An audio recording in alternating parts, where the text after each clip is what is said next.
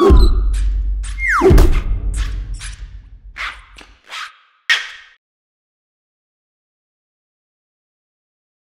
everybody, Peter here with another Goody Reader unboxing video. This is the Nook Glowlight. This just came out November of this year, 2013, and this is the box, and we're just going to show you front and back sides, and then we're going to go into an unboxing video, and then we will show you a full review in an upcoming video on our YouTube channel. So stay tuned for that. Gonna crack this open. Or tear this open, I suppose. They're going with their whole bar of soap look, like they did with the Nook HD. So I guess we'll see how this turns out. And it looks like it's a... oh, I see. Oh, what? Oh, opened it upside down. Ha! There we go. Hope that's not bad luck. So we're going to leave the reader till the end here. We're going to look at the rest of the box, and then we'll bring out the reader. So we have welcome to your Nook Glowlight, quick start guide, information on how to use it, what things do, how to turn the glow light on, and all that. So that is important information if you've never used an e-reader or you've never used a Nook before. Hold on to that. Then you have your USB cable. USB in one end goes to your reader, and USB in the other end goes into your PC, laptop, or wall charger. Apparently sold separately in this particular device. And here is the box. It totally looks like this should be the front, but it's not. That's the back. Huh. That's kind of weird. So, where is the glow light? Here it is. So we're just going to look at this, and then we will go into a first time boot up.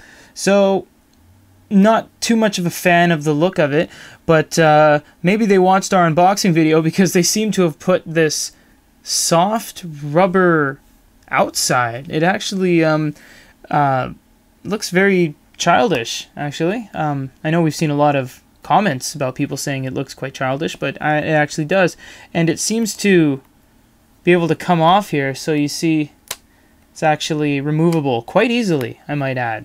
Actually doesn't take much to take this off. As you can see there, it comes right off. So I bet when you, it's actually, yeah, it's quite bouncy. So we have the screen. Of course it is dropped in the device. It's not flush like the Kobo Aura 6. We have a status indicator light. We have a micro USB port for the micro USB cable, of course, that came with it.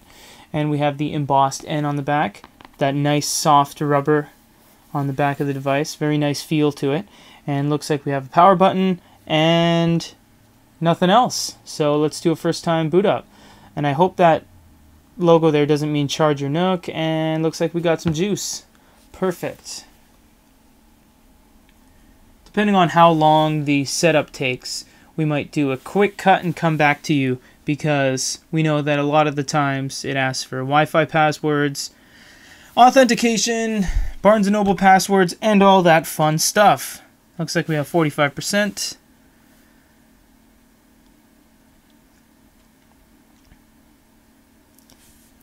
Kind of like how they tell you to agree to the terms, because it's not like you can disagree. If you disagree, you can't use your device you just bought, so of course you agree to them. Checking connection. Maybe we'll be able to skip this. We will not, so we're going to go ahead and set this all up and come back once we get to the home screen. So we've set up everything we needed to set up. Barnes & Noble account, Wi-Fi, and that's about it. It says you can start reading, learn more about your Nook, of course. If you press and hold the N, which is the same color as the back, I'm not a big fan of that. I kind of liked when the bezel beside the screen was gray, and then you could actually see that the N was black. It offered some nice contrast, whereas this is white on white. Kind of looks a little weird. If you press and hold the N, the glow light turns off. Press and hold it again for about 2 seconds, the glow light turns on. Something I'm not a big fan of is that, come on, this is Android, so if you scroll down, it actually has the same kind of feel to it as Android. You can see on camera that it looks blue. This is actually not a trick of the light. It is kind of blue. Not really seen before, usually on camera because of the white balance. Some of our videos like the Kobo Ore and all that looks kind of blue. This one's actually blue. Well, not like harsh blue, don't get me wrong, but it's bluer than pretty much any other glow light we've seen, and it's kind of strange how it's so dang blue. It doesn't look like they've done too much to really improve on the glow lights. And I'm really kind of disappointed because the Paperwhite's very, very nice compared to this one. This one looks very blue, actually. The back isn't gray or white or anything. It's actually it has a lot of light blues and purples in it. So, not the biggest fan of the glow light.